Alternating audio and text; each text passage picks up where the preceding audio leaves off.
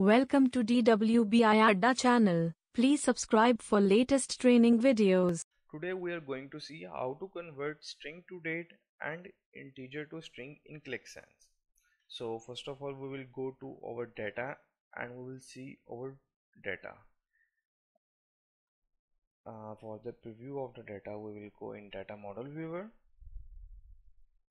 and here we will see how is our data. So here you can see that call1 is the date. Okay, this we will going to convert into the date format whatever we required, and this call2 is an integer type, that num type. So call2 we are going to convert into string.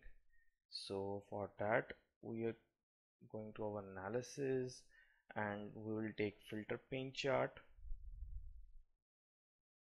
and first we will take here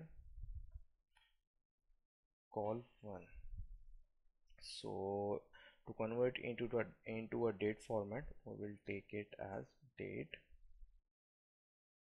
brackets, date is a function, and take our field name. So in my case I have call1 field, commas, and here we will assign it a format, like we want to see in the format of day, month and year. Okay, so here date is a function and column name, and this is a date format. Okay, apply, and here you can see that you are getting your required format, same as if you want to convert it as like by using slash and slash. So you are getting like this: month, date and year.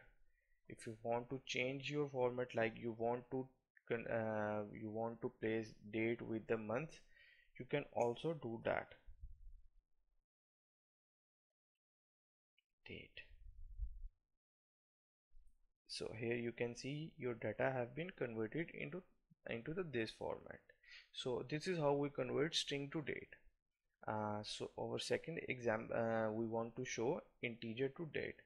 First we will take our filter pane chart. We will take add dimension as call2 as it is int. So you can see that this is a integer, so it is showing on the right side. Now we are going to convert it into a string.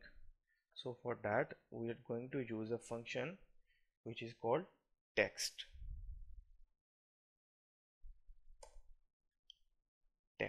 function, start bracket, close bracket, and so now it has been converted into a string type. So this is how we can convert string to date using date function and format as I have shown you, and integer to string by using the text function.